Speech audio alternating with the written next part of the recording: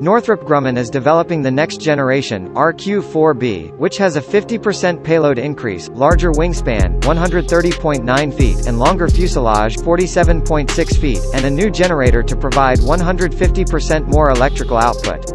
3 Rq-4b air vehicles, Block 20, were initially ordered plus a further 5 ordered in November 2005. Block 20 aircraft also has an upgraded sensor suite.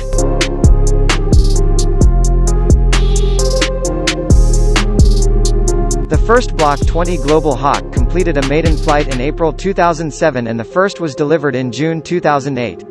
26 Block 30 with a signals intelligence (SIGINT) payload will be ordered and 15 Blocks 40 with the Multi-Platform Radar Technology Insertion Program (MPRTIP) radar to enter service from 2011. The U.S. Air Force plans a total of 54 air vehicles.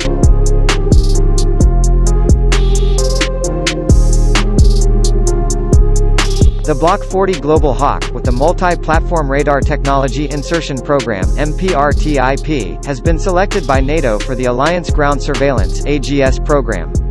The original proposal had manned and unmanned elements, but the Alliance decided to go ahead with a UAV-only program in September 2007. Northrop Grumman will be the prime contractor. The Australian Defence Force has plans to purchase a squadron of Global Hawks to replace a number of P-3C Orion maritime patrol aircraft.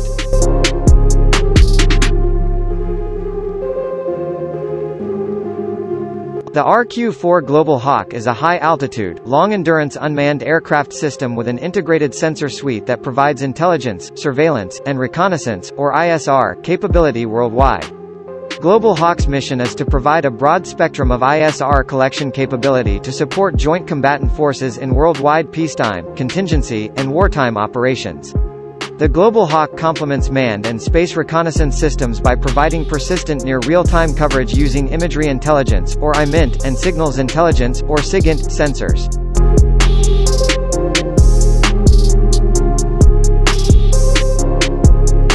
Global Hawk is produced in 4 distinct blocks. 7 Block 10 aircraft were procured but were retired from the inventory in FY11. Block 20s have initially fielded with IMINT-only capabilities, but 4 Block 20s will be converted to an EQ-4 communication relay configuration carrying the Battlefield Airborne Communication Node (BACN) payload.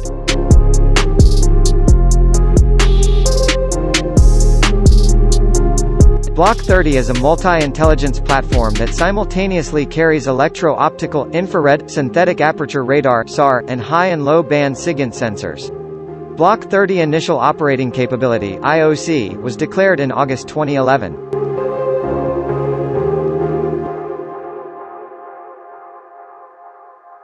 Eleven Block 30s are currently fielded with IMINT sensors and support every geographic combatant command as well as combat missions in Operations Enduring Freedom and Iraqi Freedom New Dawn.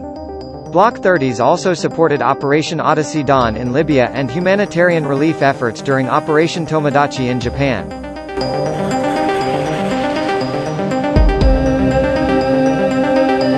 SIGINT sensors will be added to all Block 30s starting in fiscal 2012. Block 40 will carry the Radar Technology Insertion Program (RTIP) active electronically scanned array radar, which will provide SAR and ground moving target indicator (GMTI) data. Block 40 IOC is projected in fiscal 2014.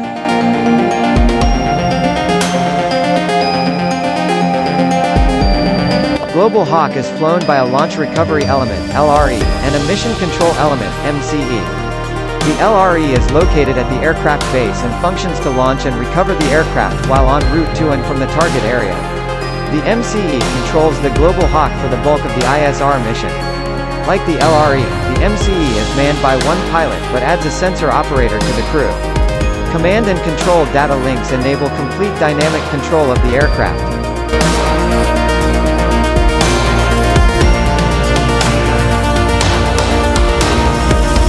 The pilot workstations in the MCE and LRE are the control and display interface cockpit, providing aircraft health and status, sensor status, and a means to alter the navigational track of the aircraft. From this station, the pilot communicates with outside entities to coordinate the mission, air traffic control, airborne controllers, ground controllers, other ISR assets. The Sensor Operator Workstation provides the capability to dynamically update the collection plan in real time, initiate sensor calibration, and monitor sensor status.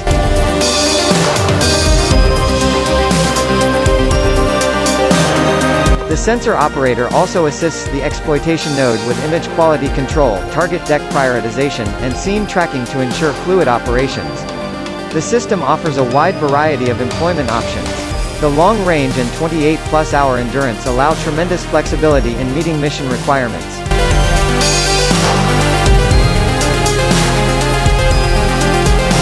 Global Hawk began as an advanced concept technology demonstration in 1995. The system was determined to have military utility and provide warfighters with an evolutionary high-altitude, long-endurance ISR capability.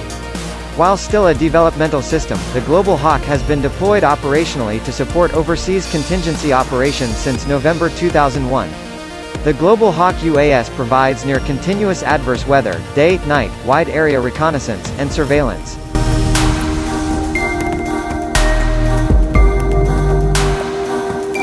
In the Rq-4 name, the R is the Department of Defense designation for reconnaissance, and Q means an unmanned aircraft system.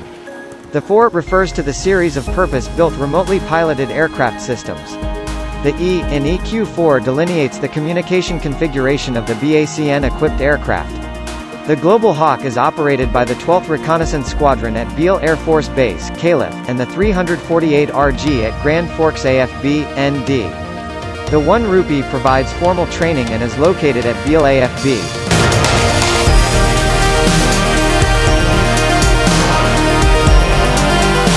The Mq-9b Skyguardian is the latest variant of the Mq-9 series RPAS currently operated by the United States, United Kingdom, Italy, France, and soon Spain, the Netherlands, and Belgium.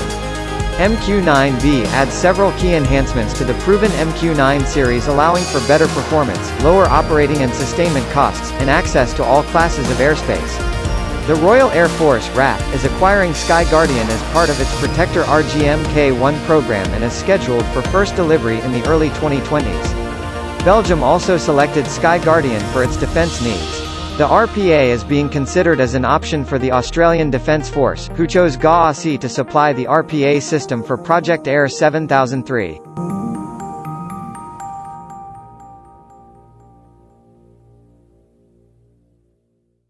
The U.S. State Department has given the green light for Belgium to buy Mq-9b Skyguardian drones from General Atomics, a deal that could be worth about $600 million. The deal would include 4 Mq-9b drones, 2 ground stations, 5 DOS-4 multispectral targeting systems, 15 embedded GPS, inertial navigation systems, 5 APY-8 Lynx synthetic aperture radars, and 5 detect and avoid systems. It also includes spares, testing, and training equipment necessary to support a 5-year period of operations, the Defense Security Cooperation Agency said in a news release.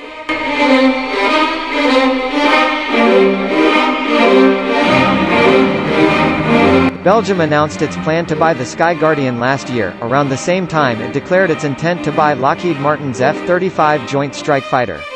This all-in-decision to pursue U.S. equipment stands in stark contrast to Germany, which decided against the F-35 as well as the Skyguardian despite an intense lobbying campaign by the U.S. industry.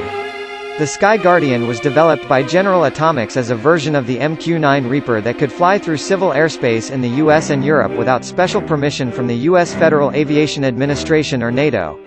The company touts the aircraft as having a longer endurance and lifespan compared to the Block 5 Reaper.